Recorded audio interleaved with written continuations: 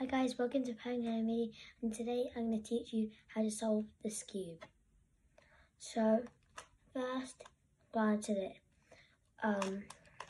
When you try and turn it like a normal cube, like this, it just goes randomly everywhere.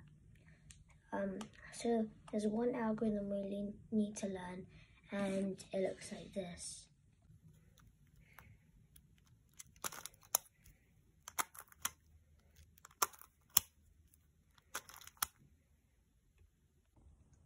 That's the algorithm we're mostly going to use on the skewb. So the next thing we need to do, so we scramble the skewb. The turning might look a little weird at first, but then once you know the turning, then you'll be fine. So starting with the white piece, you look at the white piece. You put the white piece at the top and you search for white pieces like this. I'll show you in my eye view. So like there's one piece here. When you put it down here, it's facing here. So what you do is this, this and this. And it should be at the top. So the next one is here, and it's the exact same. So you do the exact same. And then these two are bars. So make sure you look at this one. So this one is blue. So blue and red. Red, red.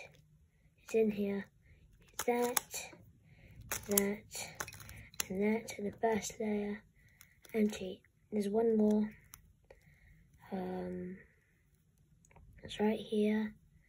So you move that into here. So if it's like on this side right here, then you just move it up essentially, and the whole thing will be solved. I'll show you when it's the white is facing at the bottom. As you can see in this one, there's a white at the bottom and there's green here. So what you do, if it's already in there, you keep it there, but just put it at the bottom for now and do this algorithm.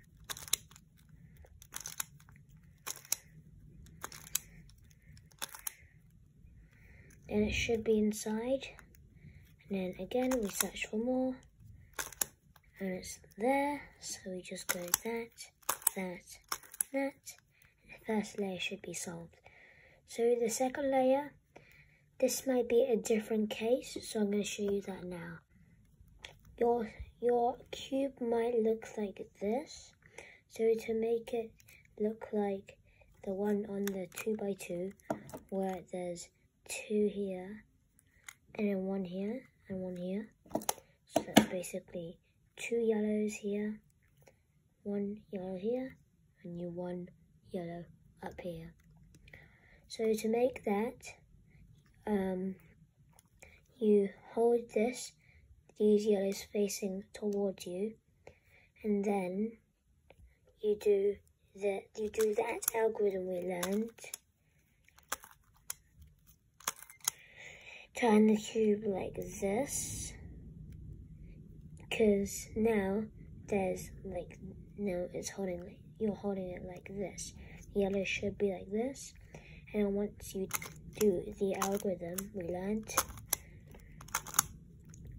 all the yellows should be at the top. So you do the exact same to this one in piece. You just do the algorithm, but instead of doing one, you turning the cube once, you do it twice.